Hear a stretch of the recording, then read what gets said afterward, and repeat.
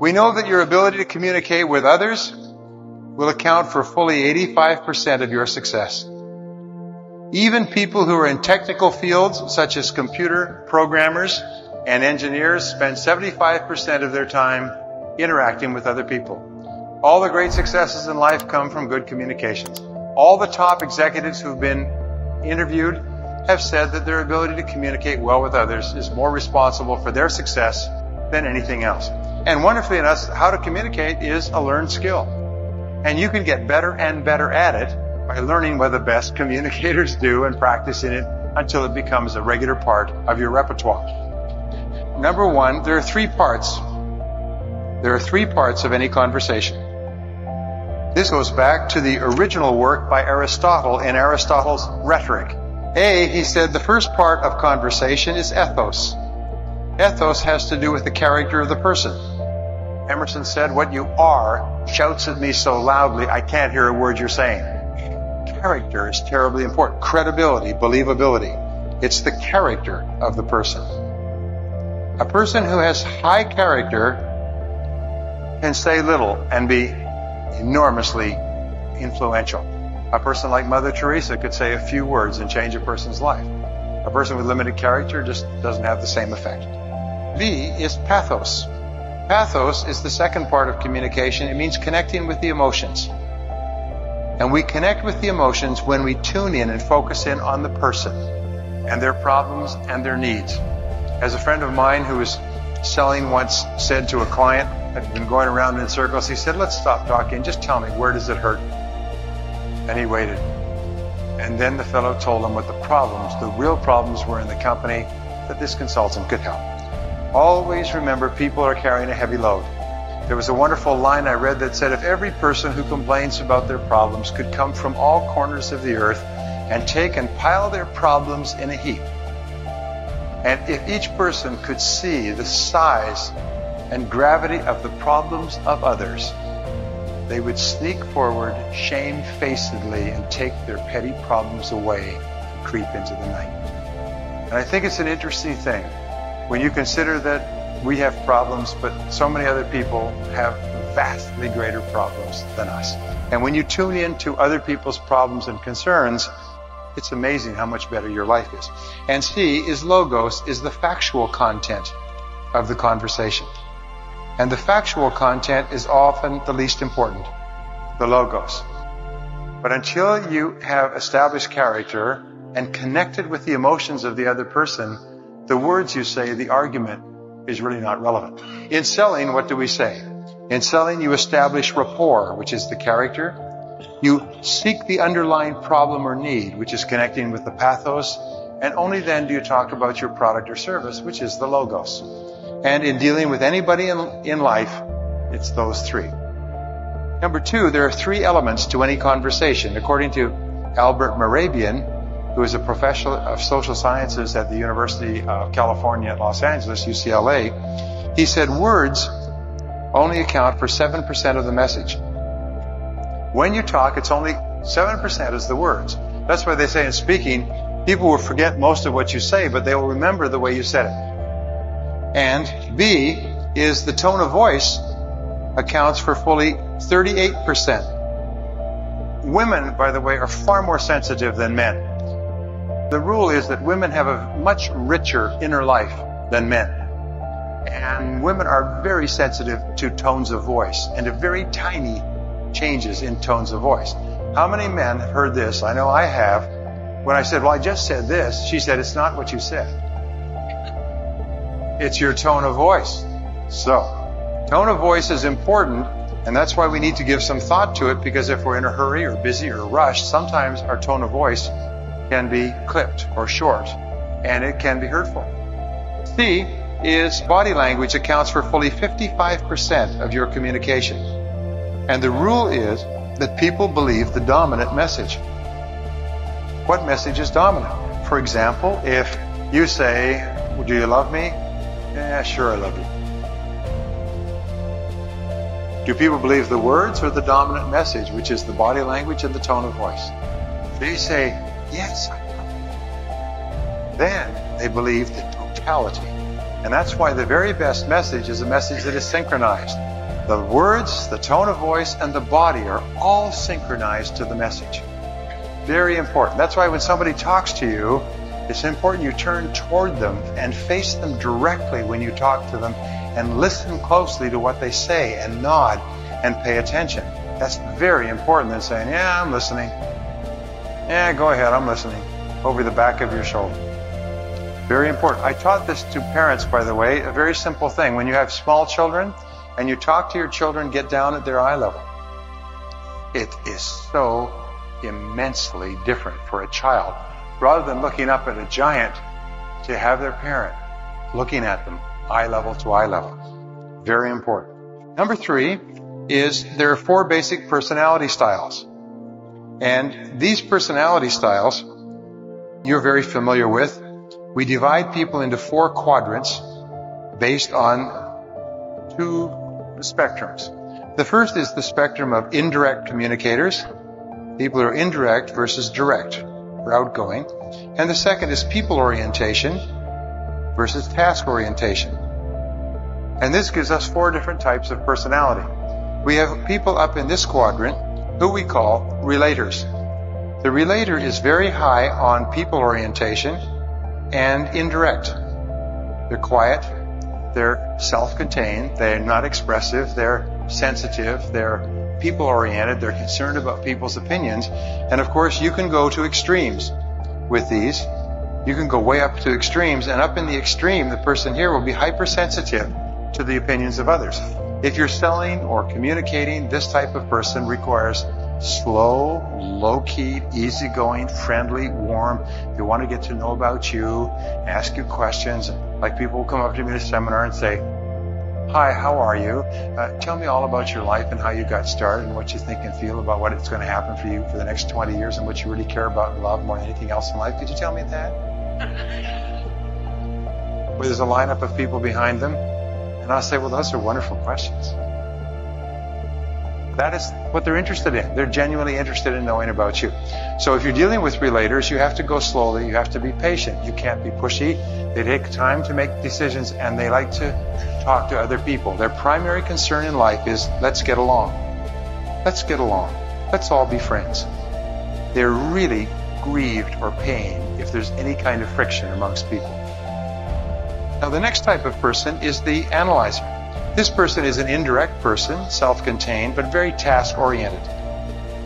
This is the kind of person who's not concerned so much about people up here, but they're very concerned about doing the job, and they're kind of inward directed. This type of person, at the extreme, can be an uncommunicative bureaucrat, very meticulous and picky about every detail. But their primary concern is, let's be accurate.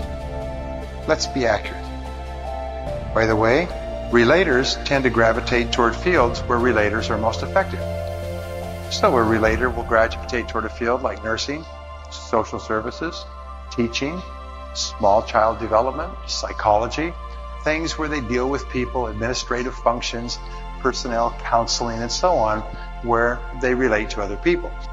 The analyzer, who's fastidious and detail-oriented, just the facts, and I want to be accurate, where do you think they'll gravitate to? Computers, accounting, engineering, bookkeeping, any field where meticulous numbers are concerned. They like problems that don't talk back. Now, the third type of person is what we call the director. The director is a person who is outgoing, direct, and task-oriented. These people are bottom-line oriented, just the facts. They're impatient. They make quick decisions. They don't need a lot of detail. They're the ones that read the summaries of the summaries. And these people are concerned with, let's get results. Who do you think would read the most copies of People magazine so far? The relator. Who do you think would read Success magazine, Business Week, Forbes? The director, the go-getter, the kick you-know-what and take names. And then you get people who are very extreme directors, and these are dictators. They're tyrannical, they're angry, they're directive, they're short-tempered, they have no patience at all.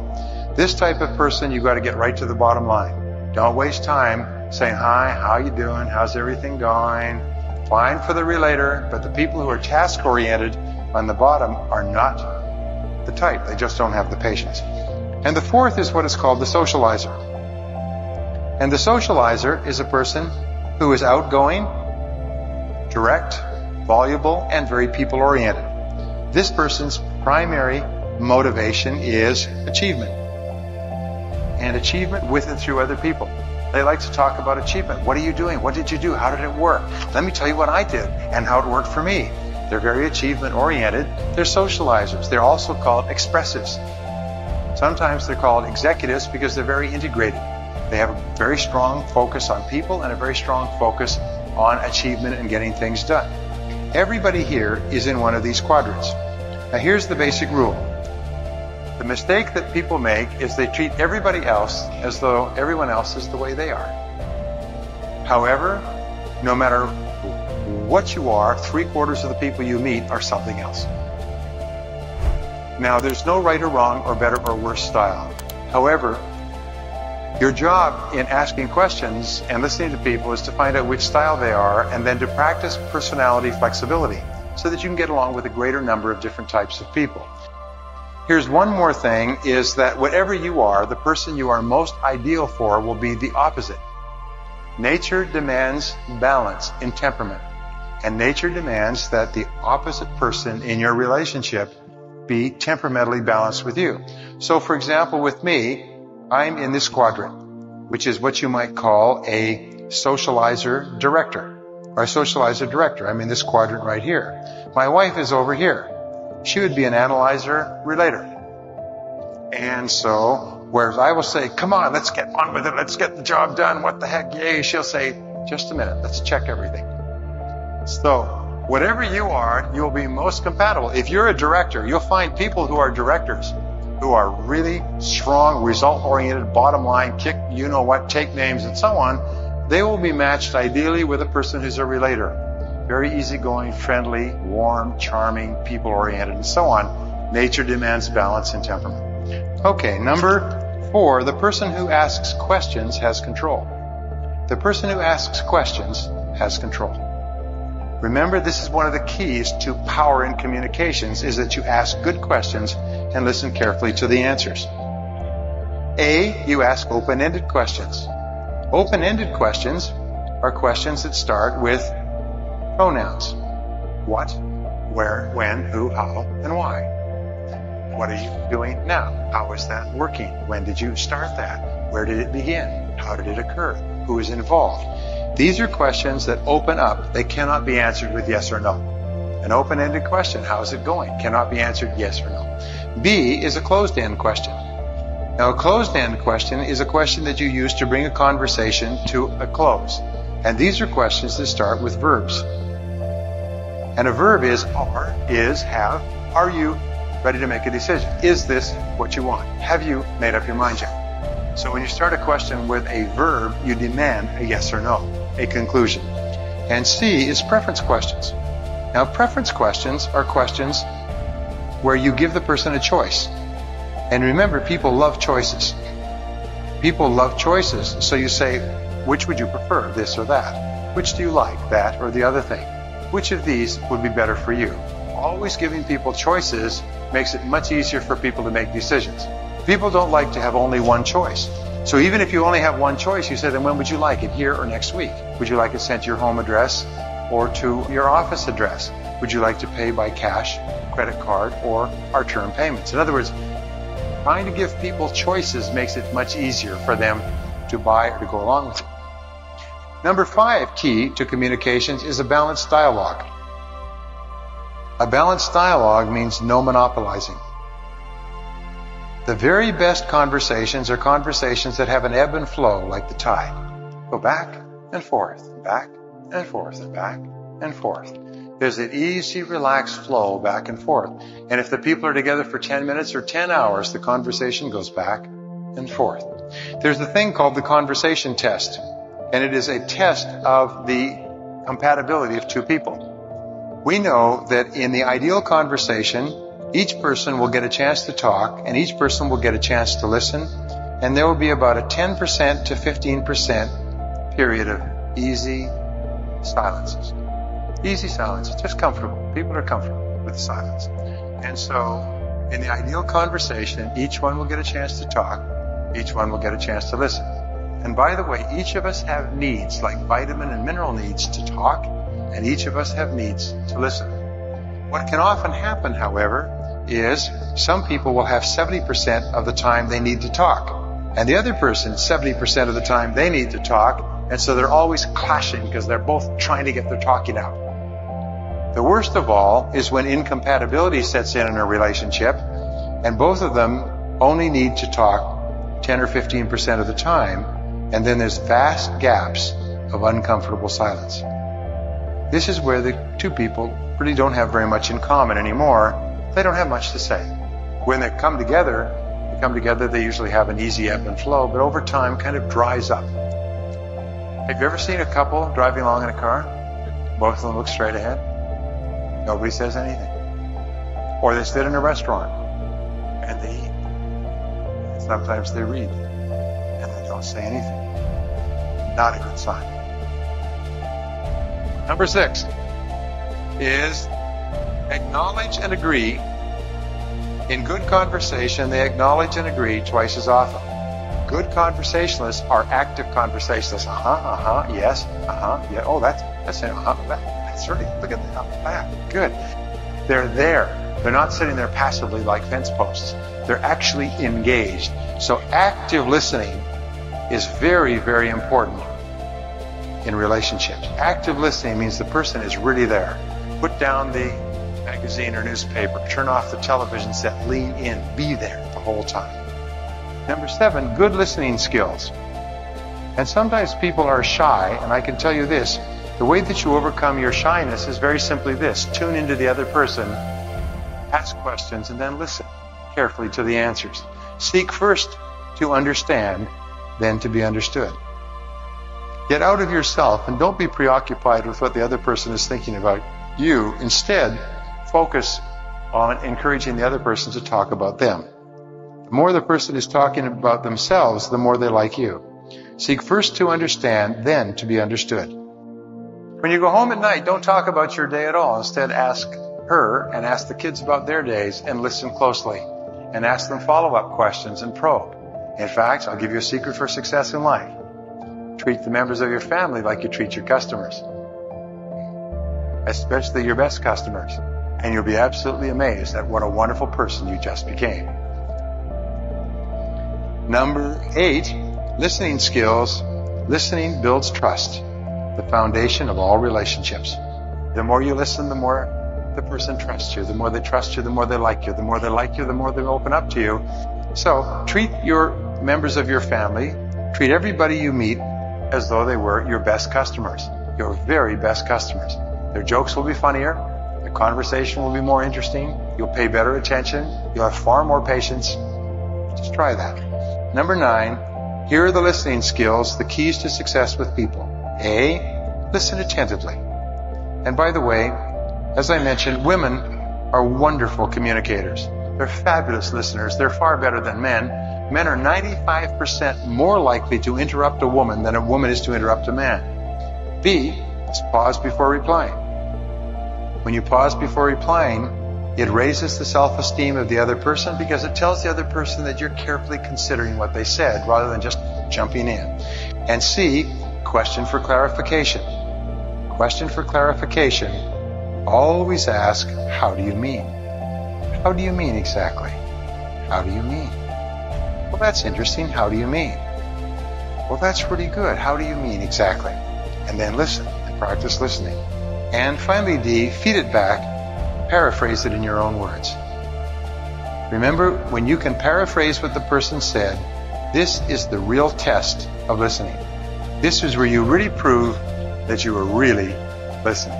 So paraphrase it in your own words. Well, let me make sure I understand what you said. You're concerned about this, and this happened, and that's what happened? Aha. And take the time to paraphrase. And think about paraphrasing while you're listening, and you'll always be a better listener.